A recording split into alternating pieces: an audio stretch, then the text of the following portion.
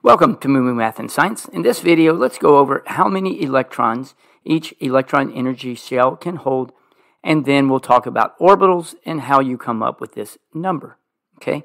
The electron energy shells can be numbered one or named one or two ways. They can be numbered 1 through 7 based on their principal quantum number, or they can use alphabetical notation K through Q. Next, within the energy shell, you have orbitals. The electrons don't go around the nucleus like it looks like in this picture, like planets around the sun, but instead they go in orbitals. And each shell has so many orbitals. And the orbitals are S, P, D, F. Technically, there is a G and an H, but there's no non-element that has electrons in these, although in theory they exist.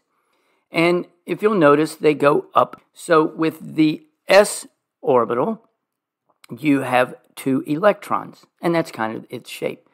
Then it goes up by 4. The P actually has 3 orbitals that hold 2 electrons for a total of 6.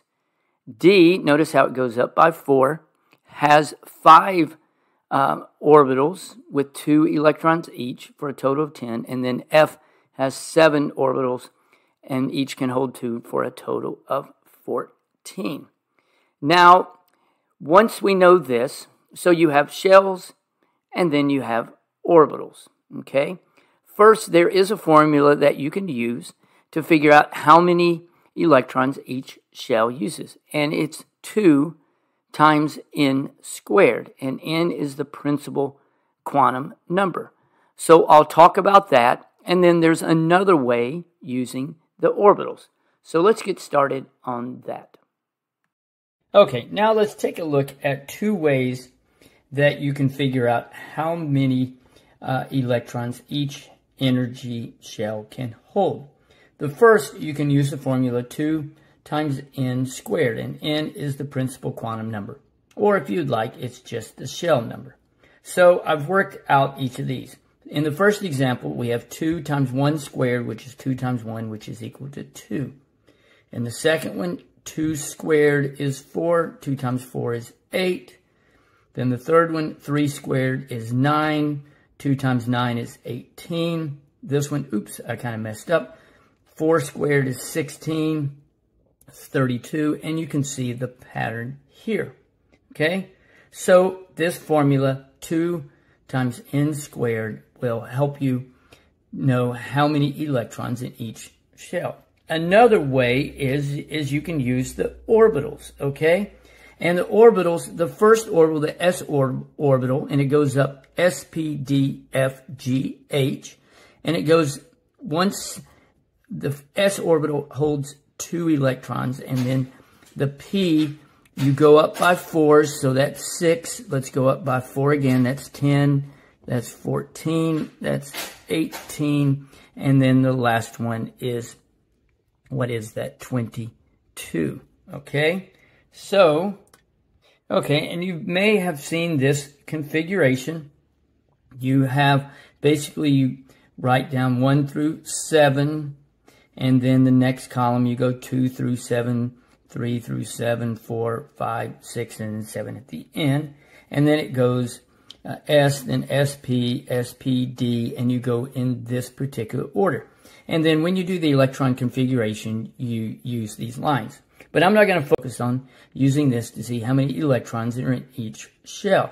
So electron shell 1, you have a 1s. Remember, S holds 2, so you have 2. In the second energy level, you have an S and a P. So S is 2, P, remember, is 6. 6 plus 2 is 8. And notice it's the same as if you use the formula 2n squared. Okay? I'm just going to go to 4. Notice that we have an S, we have a P, which is 6, and then we have a D, and remember D is 10. When you add this together, 2 plus 6 plus 10, that's 18. And it's the same as this. In this last one we'll do, we have a 2, then we have a 6, and then we have a 10, and then the F is 14. When you add this together, we have 18 plus 14, which is equal to 32. And if you did the same thing here, you would get 50. Same thing here, we would go 72 and then 98. Okay, so again, I just wanted to show you for each energy shell, you can use the formula 2n squared. And then also you get a little idea, because remember, in each shell you have different orbitals, and each orbital can hold a different number of electrons, and then you can use this chart to come up with the same numbers. I hope that was helpful. Thanks for watching, and remember, kindness multiplies kindness. Be kind to someone today.